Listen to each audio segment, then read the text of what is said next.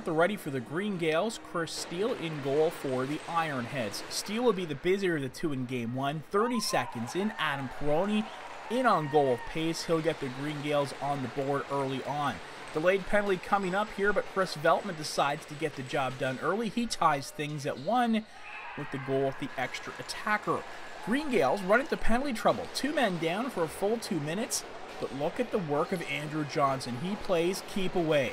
The Ironheads could not muster a threat with the man advantage, so instead of being in a hole, the Green Gaels have the lead thanks to Cam Garland. Giving his team that boost, muscles past Spencer Andrews, who was without his stick. The Green Gaels finished the first with 3 goals in a row. This one here by Matt Shan breaks free on a goal and beats Steele. Tanner Cook down at the head of steam, just barrels through the challenge, and he will find the back of the net as well. The Ironheads finished the first on a positive note. Short-handed, but Julian Garetano, he scores to cut the lead to 4-2, and that would be the score after 1 period of play because Liam Wynn will keep it that way with this late save. Second period, more special teams were coming to play, but this time it's the Green Gaels. Matt Shan, first of back-to-back short-handed goals, but sandwiched between that, nice defensive play by Braden Hunt to take away a scoring chance. Man down again, but Jeff Fernandez in on goal. He's going to score. 6-2 now for the home side. Adrian Torakaban one-on-one with Connor McGee. He wins this battle and fires home a shot to cut the lead in half.